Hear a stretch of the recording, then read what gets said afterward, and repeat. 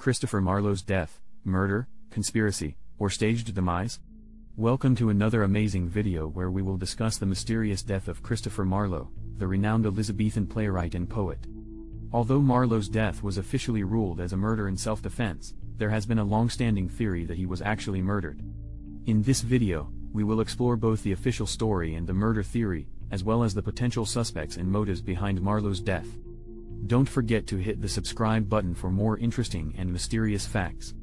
Without wasting any more time, let us start the video. Background: Christopher Marlowe was born in Canterbury, England in 1564, just 2 months before William Shakespeare. He was a bright student, earning scholarships to attend the prestigious King's School in Canterbury and later Cambridge University. While at Cambridge, Marlowe wrote several plays and poems that demonstrated his talent and ambition as a writer. After leaving Cambridge, Marlowe moved to London to pursue a career as a playwright. He quickly gained a reputation for his bold and controversial works, which often tackled taboo subjects and challenged conventional morality. His most famous plays, such as Dr. Faustus and Tamburlaine the Great, were immensely popular with audiences but also drew criticism from religious leaders and conservative scholars. Marlowe's literary success was matched by his reputation for living a wild and bohemian lifestyle. He was known to frequent taverns, engage in brawls, and have relationships with both men and women. His association with known conspirators and his suspected involvement in political intrigue only added to his notoriety. In 1593, Marlowe was arrested and accused of heresy, as well as being suspected of being a spy for the Queen's government.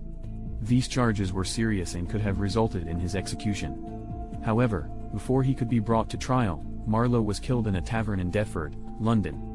The circumstances surrounding Marlowe's death have been the subject of much debate and speculation over the years.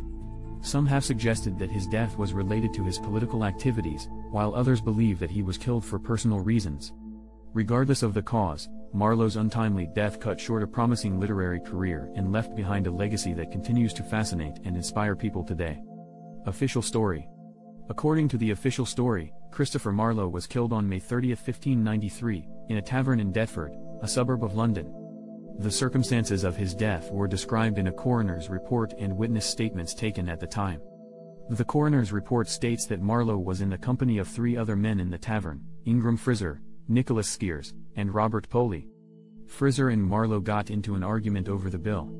Frizer, who was a servant of Marlowe's friend Thomas Walsingham, pulled out a dagger and stabbed Marlowe above the right eye, killing him instantly. Skeers and Poley, who were both known associates of Walsingham and involved in espionage, were present but did not participate in the altercation.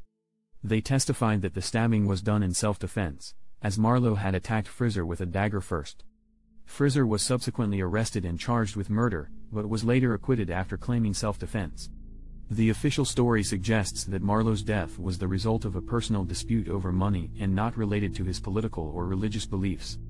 However, some scholars have questioned the veracity of the coroner's report and the reliability of the witnesses, given their connections to Walsingham and espionage. Furthermore, there are inconsistencies and gaps in the official story that have fueled speculation and conspiracy theories about Marlowe's death. For example, there is no clear motive for why Marlowe would have attacked Frizer with a dagger, or why Frizer, a servant, would have been carrying a dagger in the first place.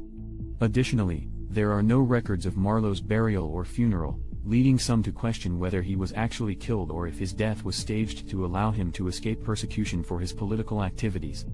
Murder theory. While the official story suggests that Christopher Marlowe's death was the result of a personal dispute over money, there have been numerous alternative theories and speculations about the true cause of his demise.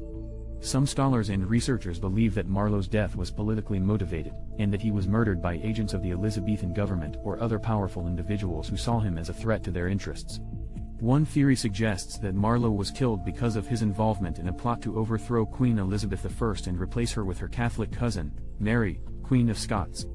Marlowe was known to have associated with a group of Catholic sympathizers and exiles who were actively working against the Queen's Protestant regime.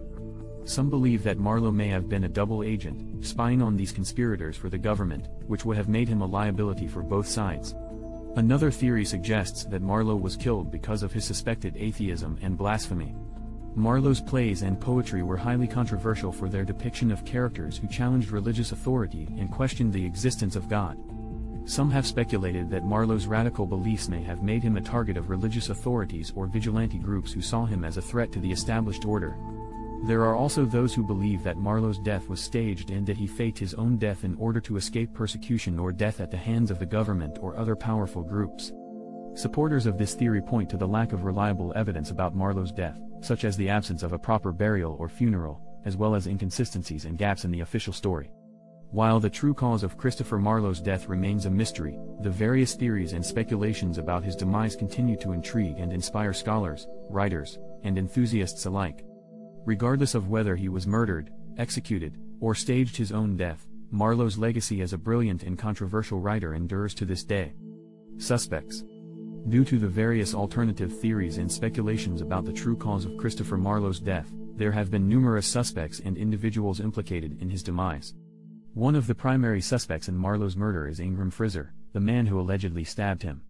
While Frizer claimed self-defense and was later acquitted of the crime, some believe that he may have acted on behalf of a third party, such as the government or other powerful individuals.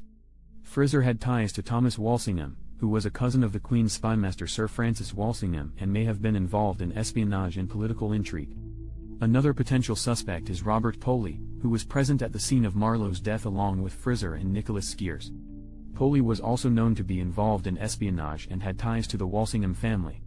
Some have speculated that Poley may have been involved in a plot to silence Marlowe, either because of his religious or political beliefs or because he was a potential threat to the government. Others have suggested that Marlowe was targeted by religious authorities or vigilante groups because of his controversial views on atheism and blasphemy. For example, some have pointed to the involvement of Richard Baines, a government informant who accused Marlowe of atheism, as a potential suspect in his death. Some have even implicated Queen Elizabeth I herself in Marlowe's demise, suggesting that she may have seen him as a threat to her reign and ordered his assassination. However, there is little concrete evidence to support this theory and it remains a matter of speculation. While the identity of the true culprit or culprits behind Christopher Marlowe's death remains a mystery, the numerous suspects and potential motives continue to fascinate and intrigue those interested in his life and legacy. Conclusion. So, was Christopher Marlowe murdered? While we may never know for certain, the evidence suggests that there is a strong possibility that he was. The official story of a tavern brawl may have been a cover-up for a carefully planned assassination, and the inconsistencies and suspects linked to the case only add to the mystery.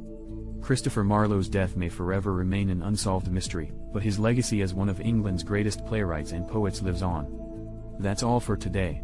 Please tell us your views in the comment section and don't forget to like this video and subscribe to our channel. See you in the next video.